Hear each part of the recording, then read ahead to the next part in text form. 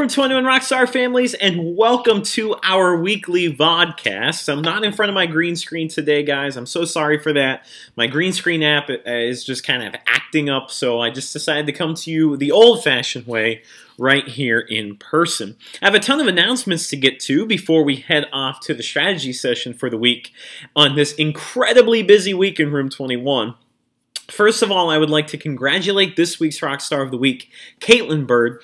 Caitlin put in amazing levels of effective effort from Monday through Friday on her CSA test and beyond, and I'm just so incredibly proud of that level of effective effort that Caitlin put into her work that she is this week's Rockstar of the Week. So congratulations goes to Caitlin. Tomorrow, guys, we have two major things going on. First of all, in the morning, the scholars will be taking their algebra readiness test.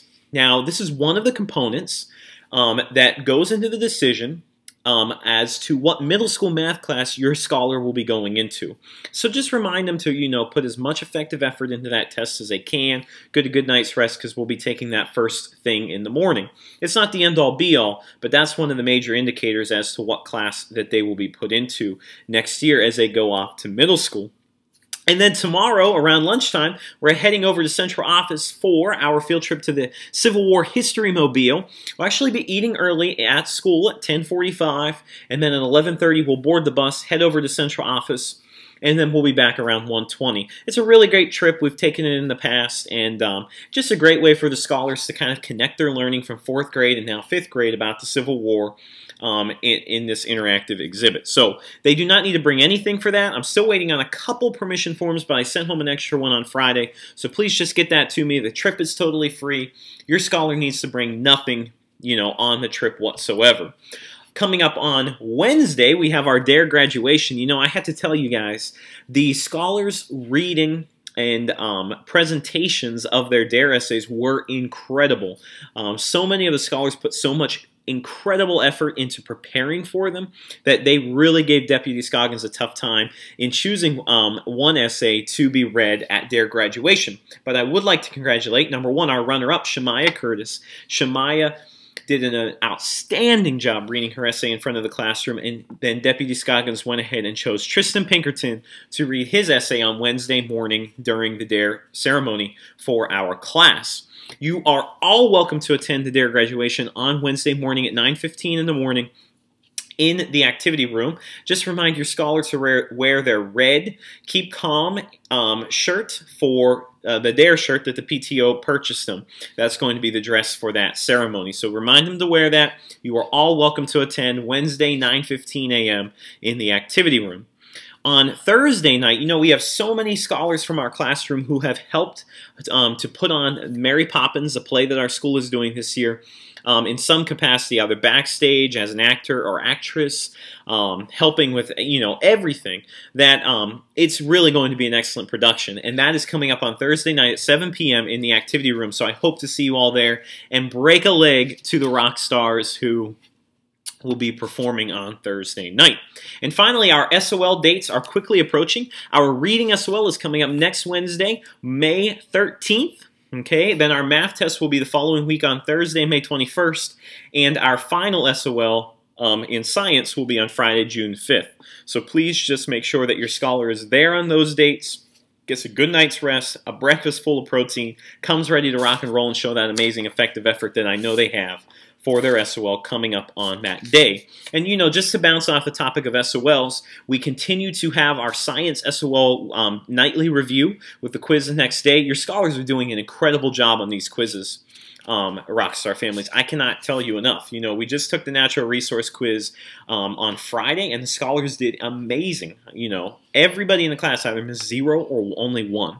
So I'm so incredibly proud of the studying that they're putting into these, to prep for the Science SOL coming up on June 5th. This week we were looking at the scientific method, and then we're starting to actually review 5th grade science topics. We're totally done reviewing the 4th grade topics, so we'll be into sound, light, and matter. Now I'm going to send you guys over to the strategy session, and I'll catch you on the other end. Okay, Room 21 Rockstars, I'm starting you off on our brand new class website. I'm going to take you to the VODCAST strategy section. Okay, now I have a bunch of things. I know that you guys are incredibly busy this week, especially if you're in the play, and we also have, to make sure we're still studying our science as well review. So I have a lot of the same activities from last week, including the increasing growth patterns, the function machine, and the finding mean, median, mode, range if you still feel like you need a little bit of practice there. So those are all here. If you bring in your work for these, you can get 1 house point for each problem that you bring in, as long as you show it to me and share your strengths and areas that you feel like you want a little bit more work in Scholars Loop. But I do have a new lesson this week on combinations, because that's what we're going to start on Tuesday after we take our algebra readiness test and wrap up our algebra unit. So you guys have looked at tree diagrams for a very long period of time. When we were in 3rd grade, we would draw tree diagrams. Last year, you would draw tree diagrams. In fact, I saw many of your April math problem-solving contests, and I saw your tree diagrams on problem number 3 or 4, I believe, which was incredibly awesome because I think you all got that down. I think it was 9 total combinations for those shirts. But this year, we're taking it a step further, because what we want to do is find something called the sample, and you're going to hear this a lot this week. We want to find something called the sample space. Now, basically what that means is I want to find all the possible combinations and put them into list form for different scenarios. Okay, so tree diagrams show all the possible outcomes of experiments, and then we can get ourselves a sample space. So look at this scenario that I have right here on possible outcomes. You need to decide on your snack. You can either have white or chocolate chip milk, or chocolate milk to drink. Wouldn't that be good? To eat, you can have chocolate milk or oatmeal cookies. How many different choices do you have? Now, this one's very basic, but here's how we make our tree diagram. Organization, guys, comes down to it when we're making tree diagrams. I'll say that right up front. So you make a start, and then you can either have white milk or chocolate milk. Now, let's just focus up here. If I chose white milk, what are the 2 cookie choices I could have? Well, I could either have chocolate chip cookies or I could have oatmeal cookies, okay? And then if I chose chocolate milk, I could either also have chocolate chip cookies or oatmeal cookies. Now, the question is, how do I find out how many possible outcomes that I have? Here is how we go about that, guys. We come to the very end of our tree, to the very tips. Okay, now let me change the ink color so you can see. And I'm going to count up how many tips I have, because I could either have white milk, chocolate chip cookies, that's choice 1. I could either have white milk, oatmeal cookies, that'd be choice 2. Do you notice I'm counting the tips of my tree? Okay, I could either have chocolate milk and chocolate chip cookies, that'd be a 3rd combination. And finally, I could either have chocolate milk and oatmeal cookies, that would be the 4th combination. So here I have 4 total combinations. Now let me show you a very common error that a lot of people make. Okay, most people would start to count everything here. They'd say 1, 2, 3, 4, 5, 6 combinations. What did they do wrong there if you just counted up every single thing that you listed in your tree diagram? Yeah, you weren't really thinking about the combinations. So for this particular tree diagram, you have 2 possible drinks, 2 cookie choices, 4 possible outcomes. Now, we all learned in 3rd grade, and you also learned last year in 4th grade, that you can multiply. Okay, you can take the number of options you have with milk, and you can multiply that by the number of options that you have with cookies, and you also get the same number of possible outcomes. Now, if you guys want that fancy word for what that's called the, let me type it in here for you so you don't have to bear with my awful handwriting with this program. That is called the foundational counting principle. Okay, that's the fancy word for basically saying, instead of actually drawing out the tree diagram, you can multiply the number of options you have with the first choice. In this situation, it's milk, and you can multiply that by the number of choices you have with the second option, and that'd be 2 cookies, and you get the possible outcomes. Let's look at one more, okay, with the foundational principle. In an experiment, Philip flips 2 counters. Here they are. One side of each counter is blue, and the other side is red. Find all the possible outcomes. What is the probability of both counters landing blue side up? So once again, you can use a tree diagram to show all possible outcomes. So in event 1, the first counter, you can either get blue or red. In event 2, the second counter, if you flip blue the first time, you can get either blue this time or red this time. And in same thing, if you flipped red the first time, you can either get blue or red the second time. Okay, so then the 4 outcomes are here. Okay, And the probability of getting blue both times is 1 in 4, okay? So this is our sample space. We're going to talk more about that later this week, okay? And then finally, I gave you guys a bunch of different practice, and this is where you can get your house points this week, okay? And your goal is to create a chart and a tree diagram, also known as a sample space, for each of these. Let me just close that out for now. We'll get to that in a second, guys. So number 1, there are 3 buses on the bus ramp. Number 32, 81, and 175 lists all the possible ways that they can line up. This was actually, you know how I have been giving you guys the math for the staff problems? This was one of those. Here's another one. You walk into the cafeteria and you are informed that you may either have pizza or a fish sandwich as your entree.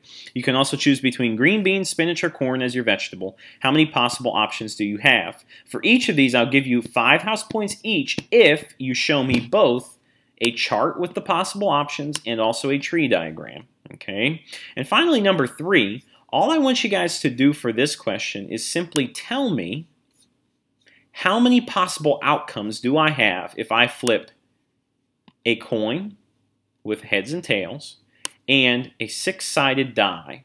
How many possible outcomes would I have? How many possible combinations? Just look at this, count it up, explain your work, and I'll give you another 5 house points, okay? So I have fewer problems for you guys this week, but I really want you to take the time to think about these, especially since we haven't really talked about them much yet in class. So pause your screen right now if you want to go ahead and work on these. And now I'm going to take us over to our Class Fusion page. There are 2 other areas where you can go. You can go to IXL for some combination practice right here. And finally, the study jams this week, I actually just wanted to go through, listen as we watch. Summer's here and the ice cream truck is in town. The truck offers 3 flavors of ice cream: vanilla, chocolate, and strawberry. The toppings choices are walnuts, sprinkles, chocolate fudge, and cookie crumbs. Zoe only has enough money for 1 scoop with 1 topping. How many choices does she have? Let's use a tree diagram to show how many total possible combinations there are. Okay, now with the foundational counting principle, you could simply multiply 3 combinations for ice cream and 4 combinations for toppings and get 12. So we should have 12 possible outcomes, guys. First, list the first 3 options, which are the flavors. The flavors are vanilla, chocolate, and strawberry. Next, list the topping choices for the first flavor. Start with vanilla and make sure to draw a branch to each topping: walnuts, sprinkles, chocolate fudge, and cookie crumbs. Move to the next flavor and list each of the topping choices again. Under chocolate, list walnuts, sprinkles, chocolate fudge, and cookie crumbs. Now, add the topping choices to strawberry. Under strawberry, list walnuts, sprinkles, chocolate fudge, and cookie crumbs. Finally, add the possible combinations together by counting the bottom row of the tree diagram.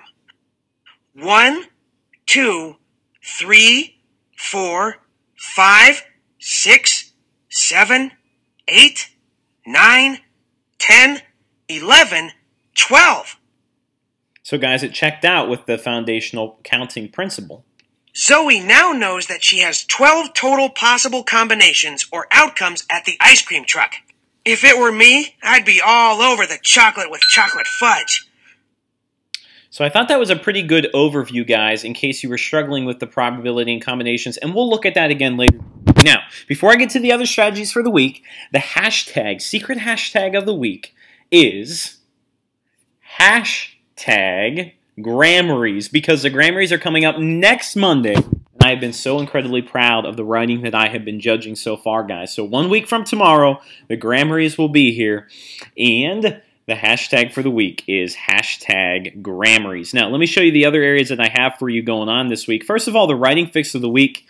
You know, this weekend I finally felt like spring is here and summer is approaching. I could not believe the small amount of time we have left together, rock stars. And so I found this picture, and I just want you to write down what does this make you think of? What emotions does it bring on? You know, personally for me, when I was a kid and your age, guys, we would just lay out in the yard and look up at those big old cumulus clouds and make the shapes out of them, which was a lot of fun. So write to this picture, use some figurative language, hashtag 5 house points if you bring it in for me. As always, I know a lot of you have been using the Science SOL study guides on this website. A lot of you have told me about that. So if in case you forget your study guide at home, you can always check out and see, okay, what topic do we have tonight? This week we have scientific method, sound, light, and matter. Okay, so we're back to studying the 5th grade concepts, guys, which is actually really exciting because we're really moving along, and I mean, we're on to the things that we've talked about this year, so we shouldn't have to put too much effort into those because I feel that you guys really mastered those concepts. So make sure you go into the 5th grade concepts folder because that is where we are now at. Those are the strategies for the week. As always, you can always check out our Twitter page, guys, for an updated feed, and also get excited for those Grammys as they are coming up next Monday. They are going to be incredible. The place is going to be rocking. I cannot wait for that. Now, at this time, I'm going to send you back over to Mr. Reichard. Okay, Room 21 Rockstar families, I hope that those strategies were successful. I hope you are enjoying this beautiful day and the beautiful week that the weather forecast has for us here in Stafford. We have such an amazing week ready to go. I cannot believe that we only have 29 days of school left together before your scholars move off to 6th grade, but they are working harder than ever with an incredible level of effective effort, and I'm just so very proud of them. Please let them know that. As always, if you have any questions, comments, concerns, please do not hesitate to contact me. And you can always check us out on Twitter at Reichard Rock, our class YouTube page, our brand new class website, and you can always feel free to contact me if you have any questions, comments, or concerns. You guys are the best families in Stafford County, and I'll see you next time.